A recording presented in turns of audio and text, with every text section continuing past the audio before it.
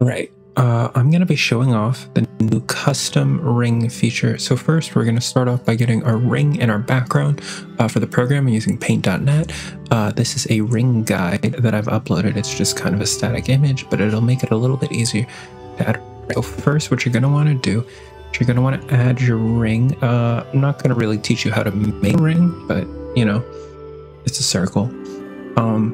So you're going to want to add the ring, and you see there I added it as a layer. We're going to want that on top, and then you're going to also want to add another layer and add your background. I'm just doing this by dragging the image into paint.net, but you can use any image editing software. So then you're going to notice here we can toggle on and off the layers. So the general goal is to get that ring to match up with the outside of this pink circle. So you see there's the pink circle. We want this part match up, the inside of that to match up with the inside of the ring. And then we generally just want to make sure that the background doesn't poke out from the edges.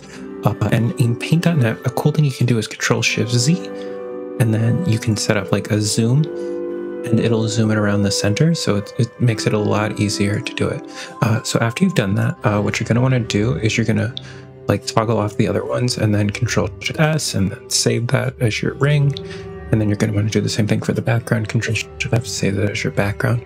I've included a sample background. If you need one, you might just need to reset it. So now we're going to go into Foundry. We're going to go to Game Settings, Configure Settings. And then we're going to scroll all the way down. Yes, I have way too many modules. And you're going to go over to Set. And you see there's a new option called Custom Ring Maker. And there's a guide there. You can click that to read through. In my case, I'm going to upload instead. So you can just drag in a file, and I'm going to drag in my ring, and I'm going to drag in my background. And then for the ring quality, I just keep it at 80. For ring thickness, it says there, the edges, and then the color I've already preset, but you can just select from here or paste it in. Easy way to get that in paint.net. Is you just kind of go over to whatever color you want, pick the color picker, and then just click it. And then boom, you've got the color. In paint.net, once you've got the color, you can just kind of copy that and paste it like so. See where it's a little bit of a darker. And so then you're going to click the create button. And then what that's going to do is update it, and it'll send you a little notification here about they've saved it, and it'll ask if you want to reload. I'm going to click no in this instance because I'm going to show you another option you can do, which is the export option. If you click this, it'll save a copy of the JSON and of the image, and it'll ask you if you want to upload it or to open up the issue tracker and upload it to the module. And that way, this will be an easy way for you to make and configure your own rings. So anyway, after you've done that and you've reloaded, so I'm going to reload so that it's easier to follow along.